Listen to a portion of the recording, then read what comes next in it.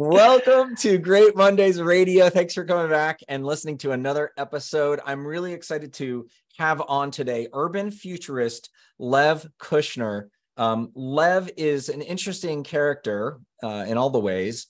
He writes a lot about his observations about urban development and cities. And I asked him to come on to talk a little bit about some of the trends that he's been seeing when it comes to back to work, some of the possible weaknesses or problems with it. So welcome to Great Mondays Radio, Lev. Thanks for coming on. I'm super excited to be here, Josh. Awesome. So let's just start a little bit with your background. It may seem strange to have an urban futurist on a company culture, podcast. Can you tell us just a little bit about who you are and how you got to this moment as a observer of urban futures, I guess? Yeah, sure. I think the overlap here that's interesting. Well, I'll start with my background, right? As I'm a city planner by training, worked for city governments, the Bloomberg administration in New York, the Newsom administration here in San Francisco. Then I went out on my own and started Department of Here, which works with a range of companies, but kind of started out of this thinking of placemaking, which is a term that they use in urbanism about building places that drive the creation of community that are specific to a specific geographic place.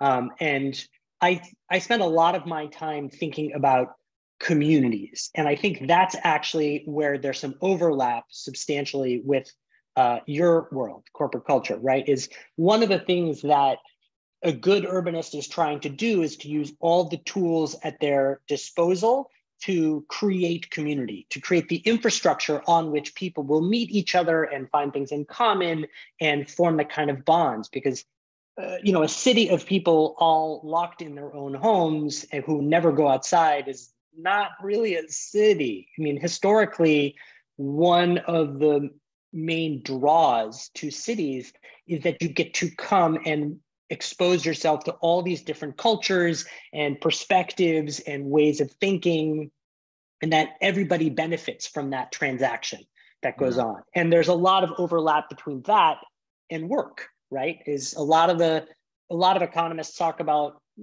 and they're starting to rethink this right now, but one of the reasons to go into work is to share ideas, to stand at the water cooler and swap the project you're working on with somebody else. And, we should collaborate on this. And that leads to a separate thing, right? There's lots of studies about R&D facilities where people come up with crazy ideas because they ran into someone in the hallway.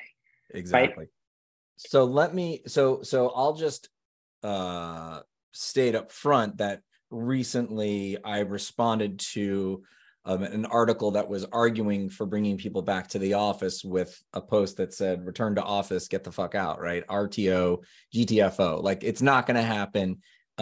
Stop trying to find the data points that say it's the right thing to do. I just don't see it possible. And some of what my hypothesis is that those issues, they're sort of what they're called the creative collisions of the different people. Well, yes, that doesn't happen yet, but I think we're going to see technological development. And there we can talk about some of the things that I've seen that kind of point in that direction that maybe could facilitate that. And there's just more productivity that happens at home. You spend less of your hours commuting and less of your energy in that way. And so you can be more productive, and it's possible. Kind of my thesis is it's not for everyone, agreed, but it's possible that I just don't think people are going to go back to the office in a regular kind of weekly fashion. Let's say, just put that as the bar. For sure. One of the moments in time that we're at, right, is the internet has enabled a huge uptick, certainly in America, of the possibility to make things more convenient.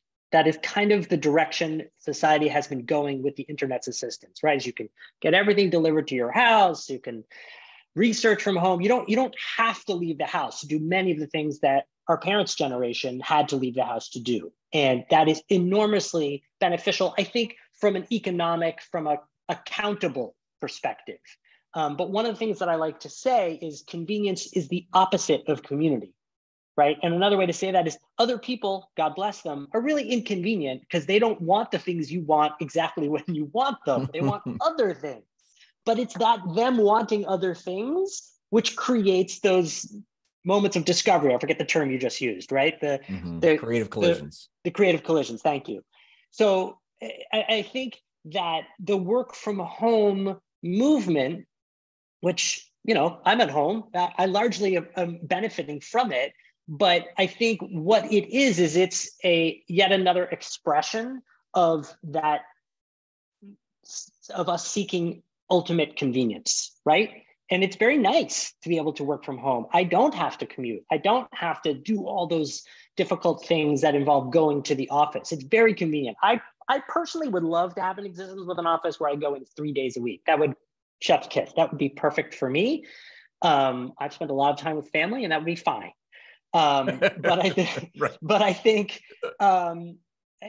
what we're seeing right now is just this moment where it's so convenient, and how do we balance off that interaction with that convenience? That's not to say that you can't interact with other people in substantive and creative ways online. I think those tools they exist and they're growing. But when I was reading your piece, I remember I sent you an article, which seems far afield, but I thought it was really relevant, which is, I'm a big soccer fan, excuse me.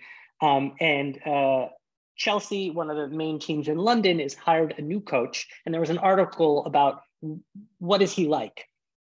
And he's known for parachuting in with, you know, an existing roster. And he just is very deliberate and forceful about pushing everybody together, right? About kind of squeezing them into a space and putting them into the roles they may not be comfortable with, pushing everybody outside of their comfort zone in order to achieve this kind of team cohesion over the course of a very long and emotionally exhausting season.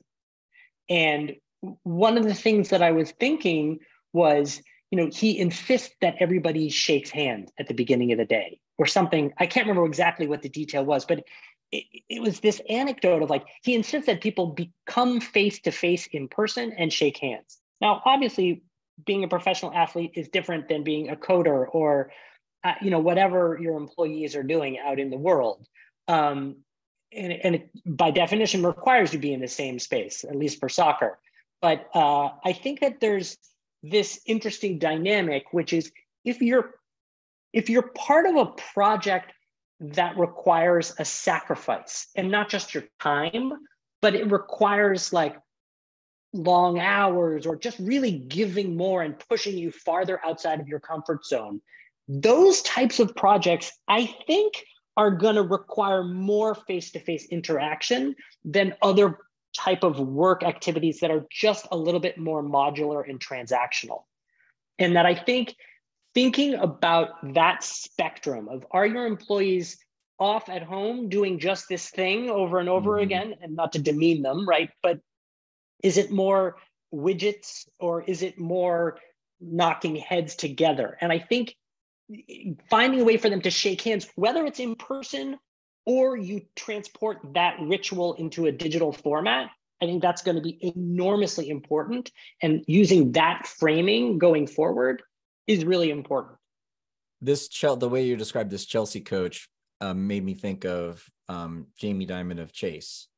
Okay. When he said everybody has to come back. Now it's finance and he's an old thinker, old school, right? But yeah, it's like he's deliberate and he's very, you know, it's I can't imagine that these soccer players want to. I'm sure they're rolling their eyes. They're like, I have to shake their hand we have to go through this every morning. So yeah.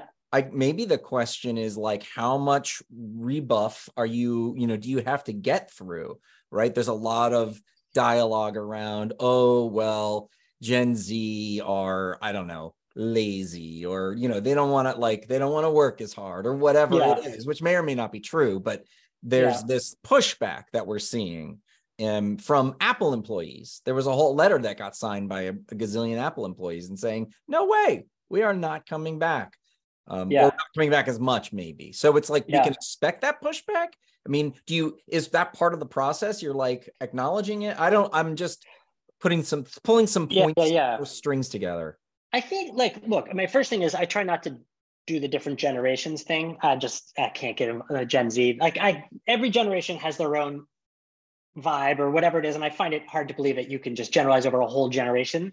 But I will say that American society as a whole, because we're so because we're targeting convenience so consistently, we're forgetting about other benefits. Like, you receive convenience and you lose community, right? And you lose other things. And one of the things that I think about from, an urban future perspective is, if you want, one of the lines that I started thinking about when I launched Department of Here was, places are people too, which is a joke. But, like, at the same time, if you're a city and you're trying to get community to grow, or you're a tourism agency and you're trying to form relationships with your visitors, it can't be one-dimensional. If you have a friend and you're always giving and that friend is never giving anything back, it's not really a friendship. You're being used, right? It's purely transactional. And most people come to realize that over time. And I think the same theory applies to places, and I think also to work, although I'm not an expert in work like you are. Right? What I would say is the Faroe Islands, there's an island chain in the North Atlantic between Iceland and Norway, right? And it's this super off the beaten path spot, but they have the most fascinating tourism strategy, which is not just let's draw everybody in and anybody who wants to come, well, they'll come and they'll spend money and that'll be good, which is undoubtedly good for your economy. What they do is twice a year, I think it's twice, maybe once a year, they close the island to tourists for a whole weekend, and you have to apply to come that weekend. And if you come, they expect you to repair trails, to do other physical labor to improve the island. And the wait list is thousands of people long to get into the island on those weekends. And I think what that gets at is kind of that interesting dynamic between that's similar to friendship, right? Like, if you have a friend who's sick and you go and visit them at the hospital and help them, and then you're sick and they help you, that makes that really locks that relationship in a way that it isn't if it's just a transactional relationship. And I think that works to build much more meaningfulness and community around that island. And I think the same certainly works for cities. And some of the clients I work with, I encourage them to demand something of their residents. And I think the same thing goes for work, right? When you're working on a project, I can't necessarily speak to, Jamie Dimon and Apple, the people writing to Apple saying they don't want to come into the office anymore. I think one of the things that's getting lost is they're predicating their decision-making exclusively on convenience and not on the sense of profound satisfaction that they would get from making a small sacrifice in order to be part of a larger group achieving a larger end. There are some articles coming out that one is, it's not that people don't like being in the office, it's just they don't like the commute. So that's an interesting thing. That's totally fair. There's also the people are coming back to the office not because you're going to give them free lunches, but because they actually miss the people. Yeah. And I think that speaks to your yeah, maybe your office is in the wrong place or you hired the wrong people. Yeah. They don't want to hang out with their colleagues. I mean, all those people who live in San Francisco and commute down to Cupertino, that's a long bus ride. Yeah. So at the beginning, you started by saying the people who are working on the hardest problems are the ones that should be coming together. I don't know if I meant hardest, if that's what I said. I don't think that's what you said. So restate that for me, because I'm just interested in the idea that there's a range of different type of tasks. And I think this is out there already. Like, certain people who are coding, they don't really need to be there. And not that coding's not difficult, right? It can be super complicated. Right. But it's more modularized, right? And there's other types of tasks that require some sort of abstract creativity stuff, which at least in my experience is easier to accomplish if you're in physical proximity with people. But there's just also this sense of, like, are people up for making a little bit of a sacrifice in order to feel fantastic at the end? It is an investment, right? And I wonder if the framing is wrong. People, there's a lot of old school folks like Jamie Dimon are saying, come back or you lose your job, right? And then there's a lot of people saying like, come back, I'll boot up the ping pong tables again, or, the amenity, I'll just keep jacking up the amenities. But I think like the whole amenity thing, it's the wrong kind of pleasing, right? There's a totally different kind of pleasing that comes from making a sacrifice to be part of something larger, right? Going back to Pochettino, the coach at Chelsea, right? Is like, that's what he's trying to get to. Is like, you all have to sacrifice a little bit. You all have to be a little bit uncomfortable. That's part of the ritual of building a community around a task. Okay, let's take the analog here. The team, the individuals on the team have line of sight to the goal, literally and metaphorically. Yeah, right. We want to win. The coach is saying, we are going, in order for us to work better, to win, you have to come together. These are the things I'm doing. They might roll their eyes, but okay, he's the coach. Yeah. In the business world, what it means to win can be very different for a lot of different people. In fact, if you think about quiet quitting or whatever it might be, it's this tension between I'm here to work and you're here to, my winning is, I'm just going to make some money and, go home after that, and security, and your winning is like, quarterly profits. Right. And so how, I think the question for leaders to ask is, how do you define what it is this organization is doing and why? 100%. I also should say, like, it's fair to point out that these athletes are making millions of dollars a week, so it's a slightly different dynamic. But I think but also at the same time, there are plenty of professional athletes who are like, F this, I'm making millions of dollars a week. I'm just going to stay here for the rest of the season and then walk. Yeah. Right. Like, there's some other team somewhere else in Europe or wherever who's going to pay plenty of money to have me play. Yeah. And that happens all the time. All sports fans know that. Yeah.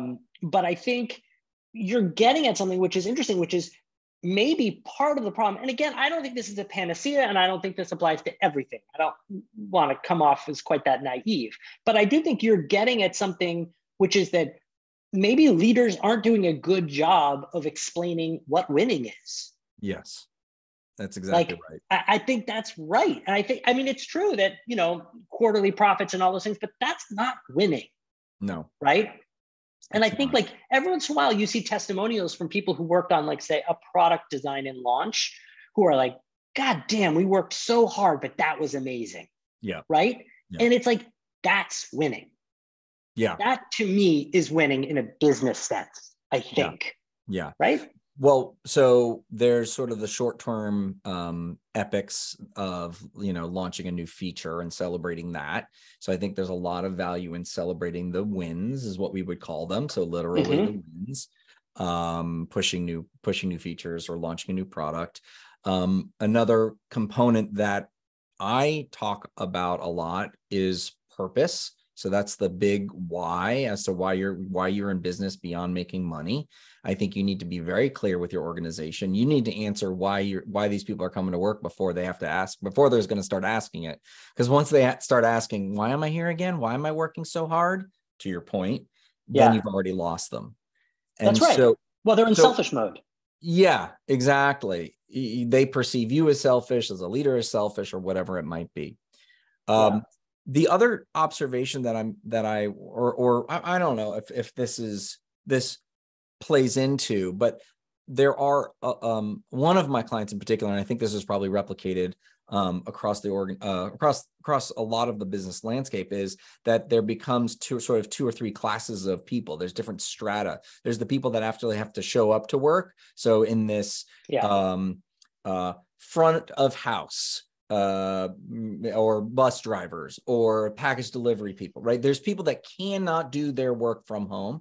And what you are articulating is not necessarily these folks that have to do that, but the people that have the opportunity or theoretically could do their job, but it's just not, it's the other folks that are currently not. Well, it's classism. It is classism. That's yeah, it's exactly right. And that's the way it's being framed by a lot of folks who feel like, why are you getting to, it's not fair. Sure. And yeah, I don't know. But I think again, I would point out, and I would also just say that like they're saying it's not fair, and I agree that it's not fair. But again, the score sheet that they're using to say it's not fair is the convenience score sheet. Exactly. Right? It's like, it's more convenient for you, it's less convenient for me. It may also be true that the people who have to show up are not feeling part of a team, that they get some kind of launch that they feel like a victory at the end of. So that's right. an additional problem, right? But there's another universe, and you probably have to stretch to imagine it, but like where no one's using the convenience score sheet, but they're using the do I get to be part of a victory dance score sheet. In that instance, the people who come in win. And the people who stay home are like, how come I don't get to be part of a team? That's great. Right. Yeah. And like to think about it like that makes you realize like, oh yeah, we are kind of all locked in the same framework of how to keep score of things. And it's all about who gets to be whose life is less inconvenient.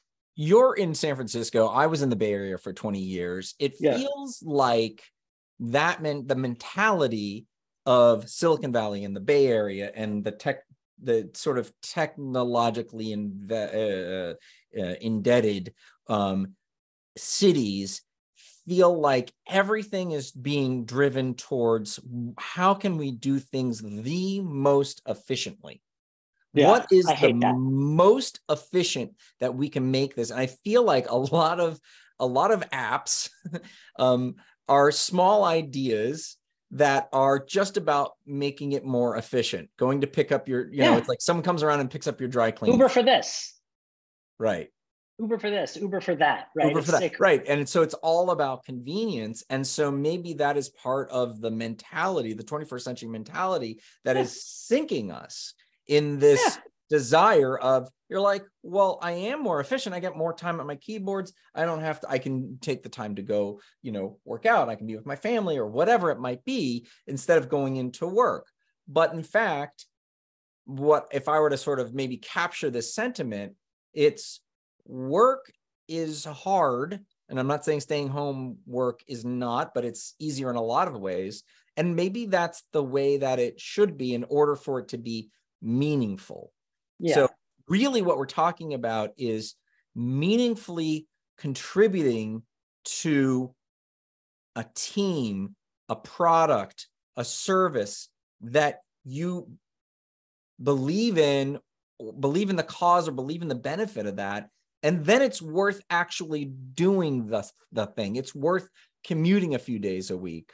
Yeah, to be part of a community that's based on a set of values that you're buying into. Right? Yeah. You want to be part of that group, right? I mean, I think, look, I'm a little bit cynical sometimes, and I think like, look, at the end of the day, like, I need a job, I need healthcare, I need to pay my bills, right? Yeah, like, exactly. People but that's want the bottom of the that's the bottom of the value bottom of the pyramid. Exactly. Yeah. But I think that like, if you're really doing it right, you've got a thing that's humming along where people want to join because it's a cool place to be. They may not say like, I have a value system that I want to be a part of, right? They just like, that's where the interesting people are. And I want to be hanging out with the interesting people, launching interesting ideas into the world or building new things or whatever their role is. But yeah, I think that's exactly right. Yeah. At Atlassian is this company that builds these, enterprise collaboration products. They talk about the two reasons that you come together is to either connect. So you're going to connect with peers, you're going to connect with the company or your team, and to solve complex problems. But I would add to that, based on our conversation today, is that you come together to imbue meaning into it and actually find additional satisfaction in the work that we're doing together. I would say that when they say to be part of a team, they haven't spelled out exactly what that means. And that what you're saying and what we're agreeing on, that's, Yeah. I think that's like being part of a team is kind of like a very gestural shorthand for Yes. that kind of stuff. Yes. Right. Yeah. But I think thinking a little bit more intently and strategically about what being part of a team really means probably has some real benefit to corporate leaders, right? Yeah. Yeah. Making people feel like a little bit of sacrifice is going to be worth it. Yeah. Putting in, right? Like contributing to, and I think people are saying, well, I'm contributing and I'm already contributing my daylight hours to this, but Totally. in a way it's, well, but yeah, go ahead. they're contributing hours, right? Like the way you're saying that exactly Yeah. is already from the convenience perspective. Yes. Is like, I'm Yes. just contributing you already have my hours. Like it's Yeah. already so inconvenient. It's already totally the wrong framing. It's like, man, I worked hard. That was cool, right? It's fun to work hard on something you believe in. That's meaningful. That's meaningful. It's right. It creates meaning, right? You gave something of yourself and you got something back. And on a fundamental level, you experience that investment and return as really deeply gratifying. And being with other people, forming those human bonds, showing up while maybe inconvenient, accelerates, amplifies that meaning. You're able to work on things together in a very productive, compelling way. It's not that you can't do it apart. There are many teams over the pandemic that created products and launched products and pushed features and all that stuff. But coming together, being with other humans while hard is a way to another type of value. And you might argue the higher value of actually working beyond health insurance and money. 100%. I think that's it. Yeah. Very interesting. Lev, thank you so much. Lev Kushner, urban futurist. He is the founder, co-founder of Department of Here, an economic development and strategic communications agency. You can learn more about Lev and his work at departmentofhere.com. Thank you for coming on Great Mondays Radio. It was my pleasure. It's great to see you and talk about this stuff. Let's do it again soon. Thanks, Lev. Bye.